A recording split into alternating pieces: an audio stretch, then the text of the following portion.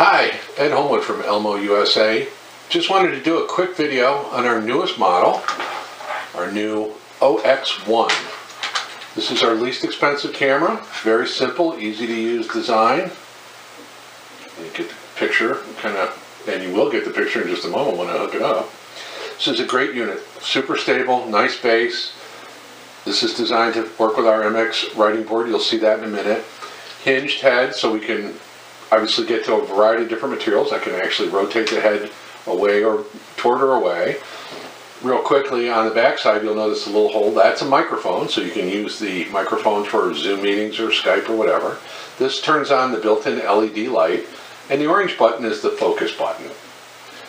On the base of the unit, we have a 1/4x20 tripod thread screw. You'll also notice that there are two countersunk holes on the unit, which would allow you to mount it directly to a surface should you need it semi-permanently mounted. And we'll put it all together. So let me get this set up real quick here so you can see what I'm doing. I'm using it with the MX writing board, and I'm just slotting it in, and that's just one piece. It all stays together. So it's very nice and simple to use. The unit itself is a USB 2.0 camera, and I'm going to go ahead and plug in the USB cable. I probably should have done this in advance. And then I'm going to go ahead and take that cable, that Type A connector, and I'm going to plug it into my laptop real quick. So now we're all set to go. So I'm going to go ahead, you can see it in operation, I'm going to go ahead and leave this screen, and I'm going to show you our web-based document camera solution. This thing is a really cool solution. It doesn't require any downloads. There's no software issues.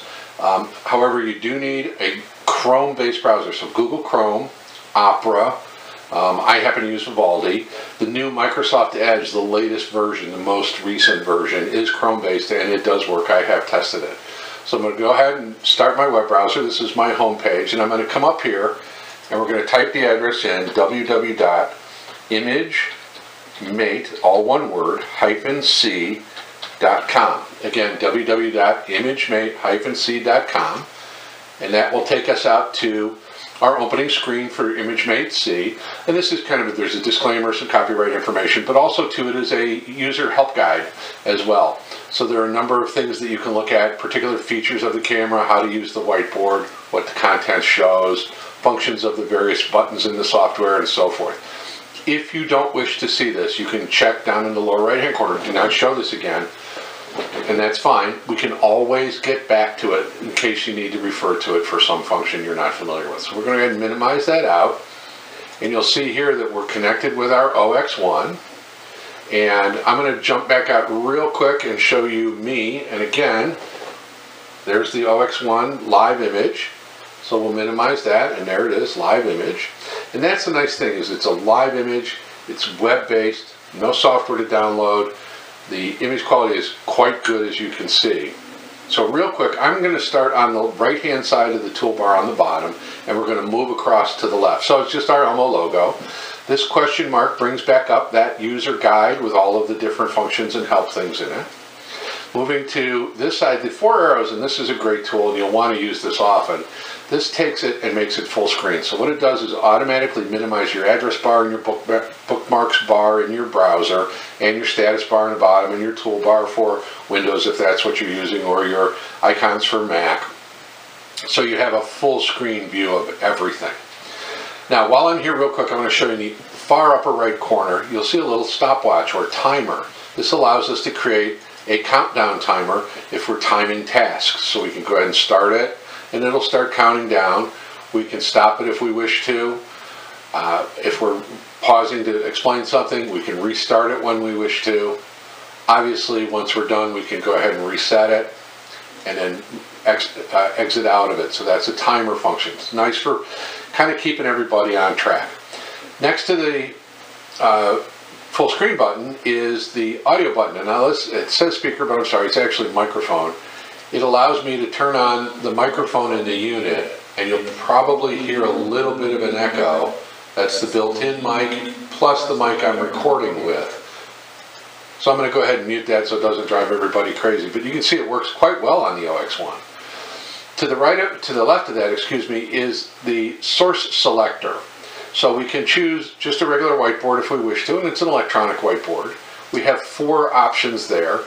If we create something on a whiteboard, and I'll come back to it in just a minute, we'll create something on a whiteboard, you can save it, you can recall it, you can annotate over it a second time, third time, fourth time if you wish to. Contents takes you to the folders that you have on your computer. Now, when we save an image or save a video, the default save location is where your browser points to for its downloads. So typically in Windows it would be the downloads folder. This contents allows you to, it opens up an Explorer window and allows you to go through your computer, find your downloads folder, and recall those images should you wish to, and so forth. And then it'll show the different cameras that are connected. I'm actually using an Elmo TX1 LX1 as the webcam. That's what you saw me on. Web camera is actually my built-in camera in my laptop, right? And then Elmo camera is the way you'll see the OX1, and most of our new models will just be called an Elmo camera. So we'll go back to it, and there we are live. You can see the difference in quality on that image right away. Next to that is a zoom button, and I'm going to go ahead and pick something just a little more interesting than our logo. And we can zoom in and zoom out. Now, the thing to keep in mind, this is a digital zoom, so there is going to be a little bit of digital artifacts in it. It's not much we can do about that, and this is a very inexpensive camera. So you can control the zoom from there. Next to that, the snowflake icon is a freeze frame, which just allows us to freeze the frame, put different kinds of materials that we might want for our students to look at while they're paying attention to this, and come back out to a live image when we need to. Okay? So that's freeze frame. Now, rotate is exactly, or the circle is the rotate button, so we can actually flip the image 180 degrees if we wish to. Oh, there we go. Next to that is the recording button. Now this records a video. So if I go ahead and start the video recording, it'll record audio, it'll record the video, and we'll go ahead and make some motion under there, so forth and so on. And then we'll go ahead and stop the recording. You noticed in the upper left-hand corner there was a red little clapper board that shows that the video is being made. Now we can find that video by going out here to Contents, going to Downloads. Now it's a MOV file. You'll see it right here. If I double-click on it, it'll open up in our browser window, and it'll go ahead and play, which is a really interesting function.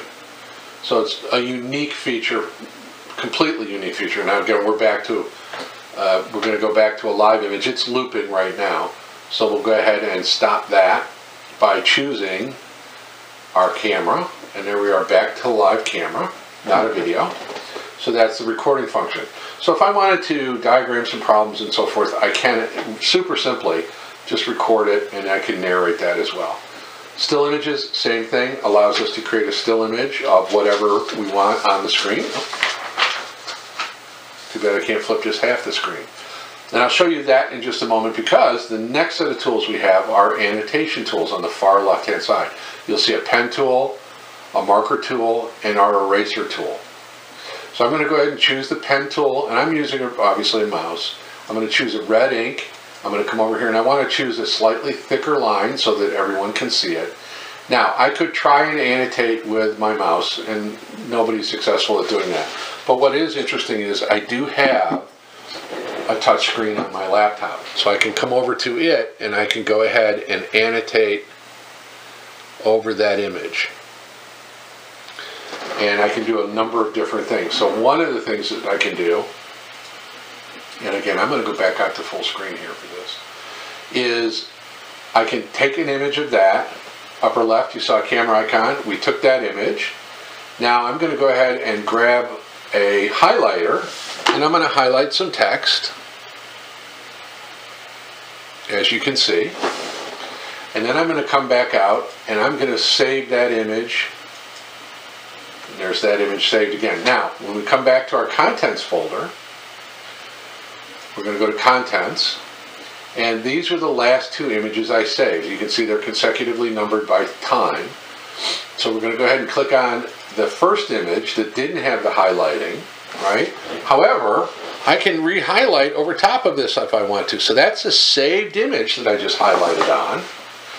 And just to show that there is a difference, we're going to do something a little bit different. I'll choose some blue ink, and we'll add some blue graphics to it so you can see the difference. Then we're going to come back and save that image real quick. And then we're going to go back out to image, and we're going to go to contents. Now you notice those images stay in the queue. So this was the next image that we had created. Remember, I had highlighted it in real time. So in my sources, I have these images in the queue. It's only the last image. So it doesn't show all the images I may open. It just shows the last one. And then there is the very last one I did with all of the blue ink and so forth and so on. So that'll give you a really good idea how this works. So now, the next tool we have, and you saw the highlighter and you saw the pen tool, is the eraser tool. So in its standard format, it just allows me to erase an area. Did I pick that? Let me pick the eraser. It allows me to erase a section, and of course it's not going to work for me. Oh, you know why this is a saved image? I'm so sorry. Let me go back to the Elmo camera image. There it is. We're going to choose the eraser now, and as you can see, I can erase just a portion of whatever it is I want to erase, right? Or if I want to, I apologize for that confusion, I can come out here and choose the complete erase, and it erases everything on the screen. So our pen tools and its palette of colors, our marker tool and its palette of colors, our eraser, which is obviously whatever you want to touch and erase you can, or erase the entire thing, the save image, the save video, the image rotate, the image freeze frame, right? Our zoom control, our contents or sources of different things, right? Our turn on our mic on and off, full screen on and off, right? Our help guide.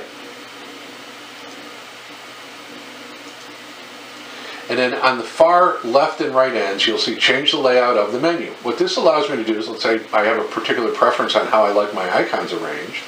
I can reverse the icon arrangement. So now my annotation tools are on the right-hand side and everything else is on the left-hand side. You'll also notice it went from a left arrow to a down arrow. This would just give me the option to minimize that toolbar if I wish. So again, we can flip the icons around. I can minimize the toolbar. Or once I choose a particular item, the minute I touch the screen, it minimizes the toolbar so that I have the maximum amount of work area. So on the OX1, super easy, really simple to use. Again, I'm going to come back out to a live image here of all of us. So here we are. That's the OX1. You can see, nice, easy to use. Focus. Built-in light. You can see the lights on now. I'm going to go ahead and turn it off. There you go. Super easy. And again, this is a document camera that has a retail price of $199. And it is a full-blown Elmo product. No question about it. So everyone, I'd like to say thank you for your time, and I appreciate it. If you have any questions, please visit us at www.elmousa.com/contact or /support. Or you can call us at 1-800-947-3566, or as we like to say, 1-800-947-ELMO. Thank you so much. I hope everyone stays healthy, happy, and you have a wonderful day.